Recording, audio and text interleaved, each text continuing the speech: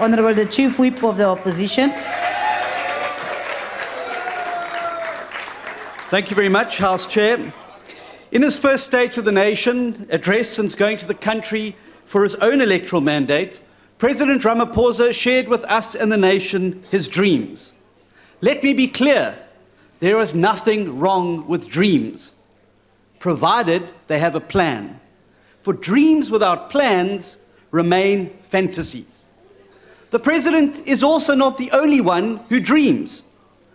So while you, Mr. President, were dreaming of the fantastical city of Ramakandla, with its bullet trains whizzing by and its Brezhnev-era state-owned entities running the show, the young school leaver in Limpopo dreams of finding a job. The factory worker in Alberton dreams of the last time he had a decent job. The sick person lying in hospital in Kimberley dreams of proper care and getting better. The resident in Helenvale who dreams of a safe street, free of bullets, gangsters and drug peddlers. The mother in Mpumalanga dreams of just one night she can send her children to bed with a full tummy. For it's only in these dreams, Mr. President, that our citizens find temporary refuge from the woken horror and nightmare of unemployment, crime, poverty and struggle that is the daily life and existence for far too many of our citizens in this country. And for successive elections, these citizens have placed their dreams at the feet of successive ANC administrations. Like the lines of the Irish playwright William Butler Yeats, they have said, and I quote, "But I, being poor, have only my dreams. I have spread my dreams under your feet. Tread softly, because you tread on my dreams." Unquote. And yet successive ANC administrations have done exactly the opposite. They have stamped out the opportunity. They have crushed the dreams, and they have robbed the very lifeblood of their survival. And after the wasted decade of the Zuma years, and now with your own electoral mandate under your belt, what was needed more than anything was a good dose of brass tacks, hard reality, and bold reforms. It's what the nation was desperate to hear. It's what we were desperate to hear last Thursday, and what we were desperate to hear today. Now was the time for action, the clarion call to service, the rallying cry against corruption, the decisive demolition of the roadblocks to growth and prosperity. Instead, we got dreams and virtuous ends with 10-year sell-by dates. Basically, you say to us, Mr. President, for the next 10 years, don't call me, I'll call you. 10 years? We don't have 10 years. We don't exist in some utopian dream in which we can fluffily float for a decade. We're in the nightmare of immediacy. We're in a race against the clock to get our country working and get our people back to work. Dreams without plans are merely fantasies. And boy, did we hear a lot of those today. I'll start with the faux communist that we have in our ranks. I see who's been delegated now to the NCOP. His colleagues in the NA couldn't wait to get rid of him. I think they're horrified he's popped up in the NCOP to terrorize us once a year at SONA once again. But frankly disingenuous. He says to us that the Zondo Commission was gifted to the country by the ANC. Rubbish. Absolute rubbish. It was a result of a public protector report which made it as a finding. Nothing to do with you, Honourable Karim, nothing. But like a walking, talking version of Pravda, he carried on with the rank dishonesty that has become the South African Communist Party. And isn't it amazing that he can stand here with his hands in his pockets, picking on the DA, picking on the EFF, tearing our manifestos to pieces. Where was your manifesto this election? You've never had the courage to put your ideas before the country and have them tested. You're cowards that hide under the petticoat of the ANC.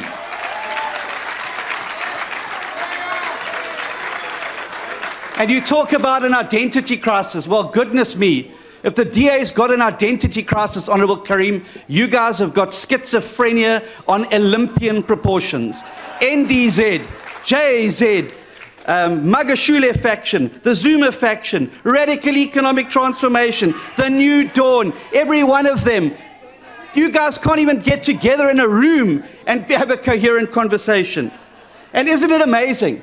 He criticizes the policies of the free market, the policies of the market. Well, the people in Venezuela, 3.4 million of them, aren't running away from our policies, Honorable Karim. They're running away from yours. Steenhuisen. The people in Cuba can find anything that floats to try and get them across that dangerous crossing to Cuba because they're running away from the policies that he pronounces. Honorable Lindiwe Zulu was here. She arrived. You're looking like Michael Jackson. I was expecting Thriller, but what we got today was Smooth Criminal. She spoke a lot about the nuts and bolts. Well, there were a lot of nuts, and I see she's bolted before we could have a chance to have a go at her. Steenhuisen, please speak through the chair. Sorry, can I just have my 2 seconds back, if you don't mind? Thank you. Got a lot to get through. I don't want to lose my time. Yeah.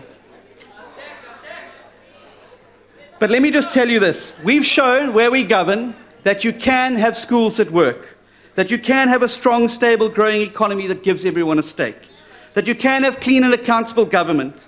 But all of this requires courage and it requires resolve. And that's what worries us, Mr. President. It's what keeps people awake from their dream. The question on everybody's lips is, sir, do you have the courage and do you have the resolve? Because you're going to need it in bucket loads. And you're going to have to demonstrate it far more than you have to date. Because you're up against it. The longer you fail to take hard decisions, the harder it's going to become to do so. The more you delay the deep reforms, the further the economy is going to drift away. The longer you pander to the corrupt and rotten in your party, the more the doubts are going to pile up. And Mr. President, heed this warning. Your Secretary General Ace Magashule is like a vulture that has flown in fresh from pricking the dry carcass of the Free State. He is moving against you, Mr. President. He has deployed his minions in all their numbers into key positions into this Parliament to provide a roadblock against your reforms and to weaken you up for the kill. And just like a vulture, he is perched at Luthuli House, waiting, just waiting for that first carrion whiff of weakness that will signal the kill. Mr. President, you don't have to believe me when I tell you what a danger this man is to your agenda and what a danger he is to your organization. Because the next speaker, the Honorable Mbalula, had this to say in the run-up to your conference. He said, and I quote, Ace Magashule is a definite no-no. He will finish what is remaining of our organization. The longer you remain agnostic to the Magashule maneuvering, and the more you tiptoe around Ace Magashule, calling him my boss, telling us that without him you are nothing, the harder you stamp on the dreams of our citizens. Thank you. To the Honorable Minister of Transport.